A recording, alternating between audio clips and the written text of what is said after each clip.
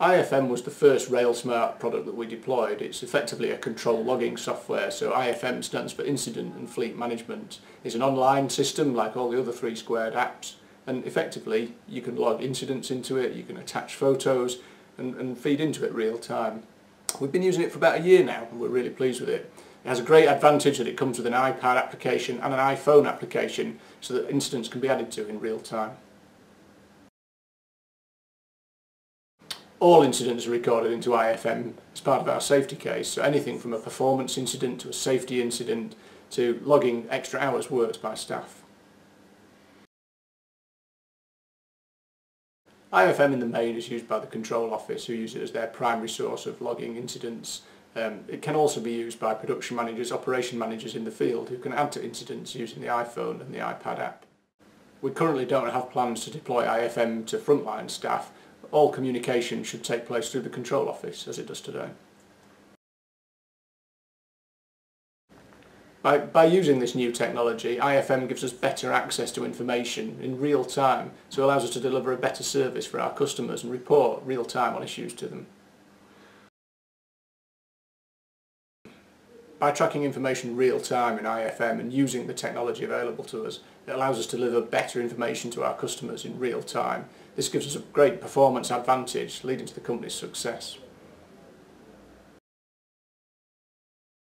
MCA is the mobile consisting application, and it works on the iPad. It's part of the RailSmart suite, as with all the other products. MCA allows you to arrive, consist and depart a train on an iPad without the need to make a phone call through to TOPS. This will work well at small sites where trains come in, trains go out. And part of the early feedback was that it would work a lot better if we could get information from TOPS into the system to avoid the need to input lots of wagons. We're developing this at the moment and we'll get this rolled out as part of further updates. As part of MCA, you'll be able to see your consist and it'll produce a driver's slip which will appear on the iPad.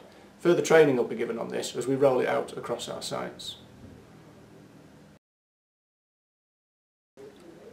MTISA is a timetable advisory system which runs as an app on the iPad.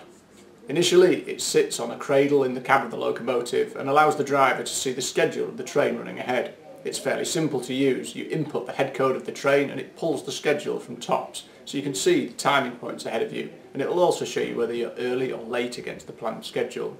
On completion of the journey, it uses GPS data to see whether the train was early or late against the schedule, and then tracks the data so that you can input reasons why the train may have been delayed. This is simple and quick to do on completion of the journey and replaces a series of paper forms, phone calls, emails to chase up why delays may have occurred 2 or 3 days later, making the process a lot slicker and easier.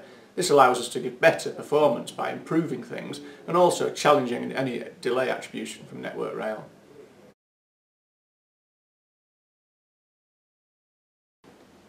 In order to use MTISA, you'll need an iPad with the application installed, but also a locomotive with the cradle fitted so that the iPad can be securely attached, plugged into the power source and run just MTISA whilst the train is in motion. We're rolling out the cradles across the fleet starting in late 2019, so you'll start to see these appear over time. Hubs Docs Forms is the 21st century notice board for rail operations and gives you access to all the documentation and forms that you need in the course of your duties. It replaces paper notice boards in the depots, and for those of you more recently using iPads, it replaces the existing Hubs Docs Forms, which we've given a refresh, and for those of you that have used Chameleon in the past, it'll replace that. Make sure as part of your training you understand how to find your way around Hubs Docs Forms, so you know where to find the information that you need, where to find the forms that you need, and how to send them. Again, like all the applications, if you need additional support going forward, please seek help from your line manager or colleagues who will be happy to show you how to find the information.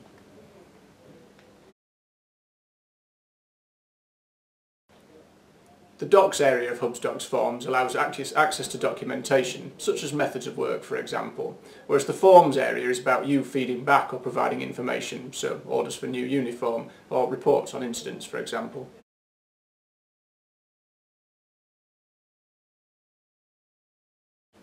The system will also provide alerts through the hub system, so potentially it will advise on emergency restrictions of speed or emergency operating notices that you may need to be aware of.